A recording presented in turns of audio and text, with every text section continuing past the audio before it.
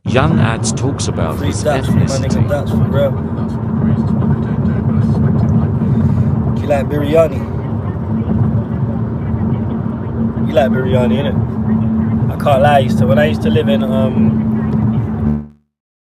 one spot in Essex, I used to live by one bad Indian spot. Ooh, remember I used to hit you? I used to get my chicken vindaloo and my biryani.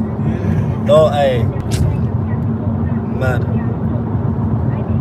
I'm not from Morocco, I'm Caribbean. I don't know, I'm not Somalian, I'm not Moroccan, I'm not Indian, I'm not none of that stuff there. I'm Caribbean and English.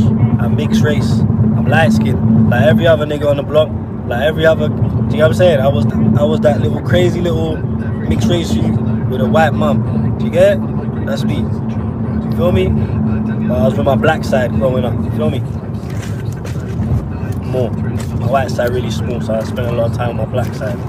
So me, my dad had long dreads, my uncle Aras too.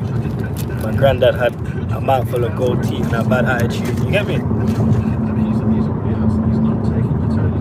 No one in DBE is Moroccan or Arab. Do you get what I'm saying? Like that rap.